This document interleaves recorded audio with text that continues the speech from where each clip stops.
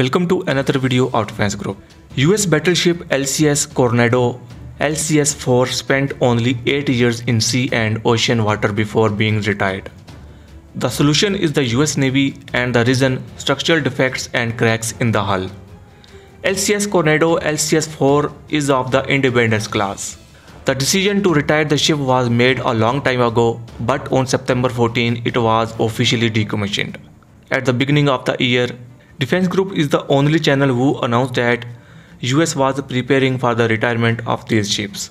In addition to the LCS Coronado, LCS-4, 2 more ships are already retired, including the USS Independence, but one of the 3 retired ships is the Freedom-class LCS Freedom.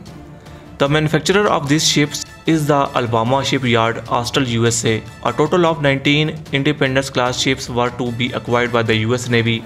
Currently, there are 3 already commissioned, 12 are in active service, and the rest are either in the process of being armed or in production.